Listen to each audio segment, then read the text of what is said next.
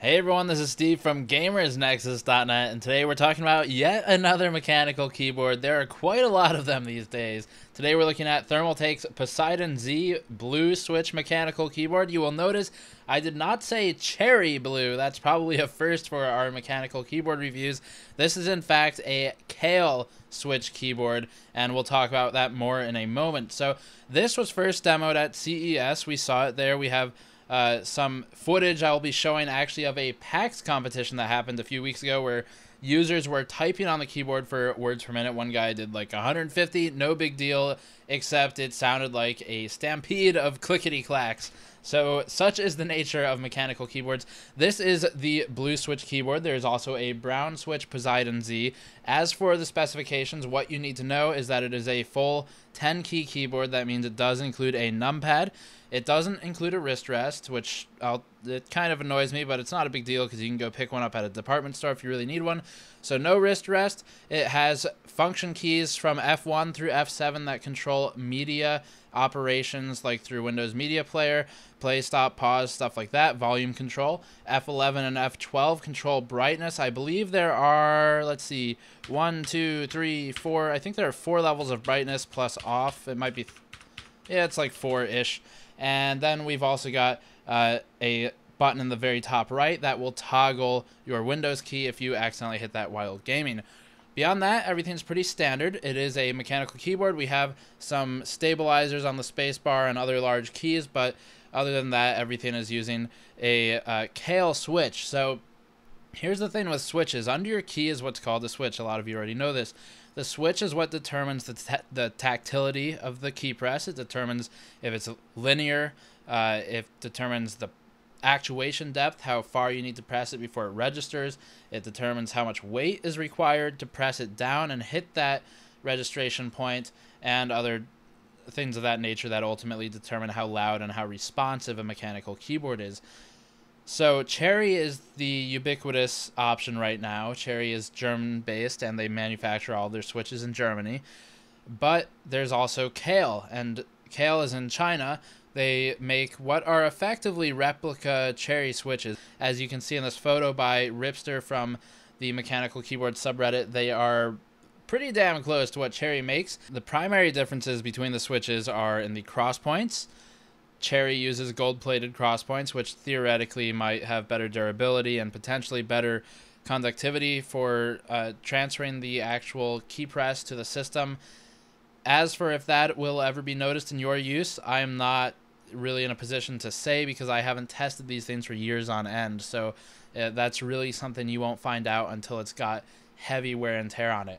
The other major difference is the Cherry switches use slightly thicker molding, but really everything else is about the same. It has the same center-based, the same central return spring. It has the same plus sign even on the actual switch.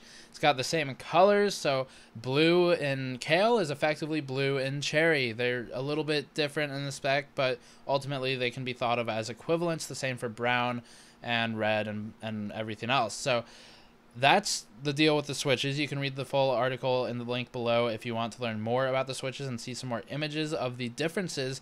As for the Poseidon Z, well, once we get past the switches, it's got a 5-year warranty, which does bolster my confidence in recommending it given the different switch type. I normally don't feel too confident recommending something made in China that's a replica of something made in the West that's been around for a while, but it's a pretty close replica. The reason they can get away with this is because the patent has expired, so it's all completely clean, and a 5-year warranty does give you that bit of confidence that, hey, if this thing falters miserably, hopefully Thermaltake will honor the warranty and replace it.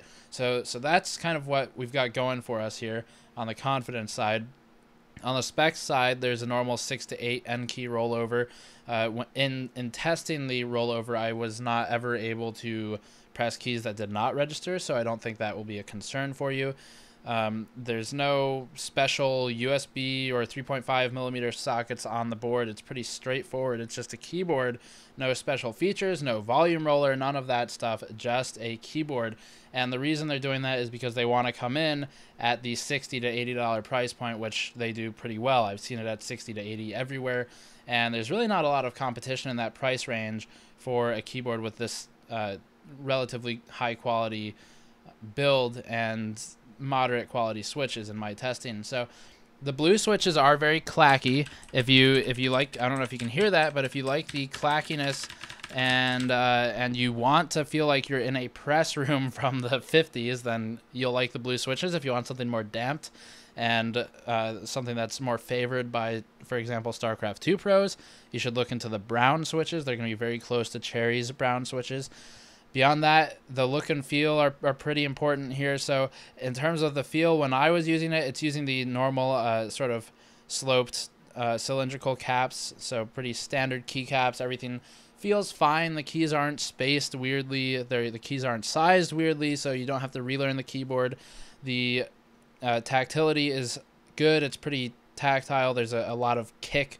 When you push it down, it kicks back kind of hard, so that's really nice if you're doing a lot of typing. If you are a typist in any measure of the word, or a journalist or something like that, you might enjoy the speed with which the keys rebound, because that rebound sort of helps you jump from one key to the next. As for whether that increases words per minute, I have no idea, but it feels pretty good, so who cares? And in terms of gaming, it's you push WASD and it works. So there's really not for APM type stuff. I guess you might benefit from the tactility if you are good enough to notice. But as for how good you need to be to notice that, I am not qualified to answer, because I was only in Diamond and StarCraft. So my thoughts on the keyboard, I'm okay with it. I think if I were spending $60 to $80, I would buy this. Pretty definitively, I would buy this, because there's not a lot of good competition in this price range. The closest keyboard that I liked that was nearby was Corsair's K65 compact keyboard. It has no 10 key, hence compact, and I can't use that because I need 10 key. If you can get away without it, or you don't even want it, then perhaps consider the K65 versus the Poseidon Z for the same price. If you increase your budget a bit to $90, you can start looking at Cooler Master's Storm Quickfire TK, which is an MX Brown switch. So if you really want Cherry, you don't feel comfortable with Kailh, then you got to spend more money. That's the deal when you're going with the known brand. Competition is a good thing though, so I'm okay with Kailh entering the market. Corsair has a K70, which I recommend pretty regularly, in the $113 price range. Links in the article if you want links for these keyboards. And then DOS Keyboard is one of the highest quality mechanical keyboard manufacturers. They've been at it for a while. They have their DOS Keyboard Pro at $130, and Ducky has their Shine 3 in the same price range. So you can see the scale here is pretty large, or it's a pretty wide spectrum of pricing. If we pull it back to reality, $60 to $80, I'd buy the Poseidon Z. Going to $90, heavily consider the Quickfire, and then once you're above 90, you've got the whole world open to you in terms of options. So I don't really have any serious complaints here. I really wish it had a wrist rest. I know you can go to a department store and buy a cheap wrist rest, but it just doesn't work for me. I have concerns with my wrists where I actually need to get a good keyboard for that. So if you have similar concerns, then perhaps you should evaluate what your needs are in that regard. For most people, I don't think it's relevant. It doesn't have any frills. It is completely no frills. So you're paying for a keyboard, you get a keyboard. The tactility is good. I like the feel, and there's a warranty that will hopefully back it up if something goes wrong, given that these are Kailh switches, which for a lot of us are untested. So those are my thoughts. Link in the description below if you want the full article review, which contains more information on all of this stuff. And let me know what you think. I will see you all next time. Peace.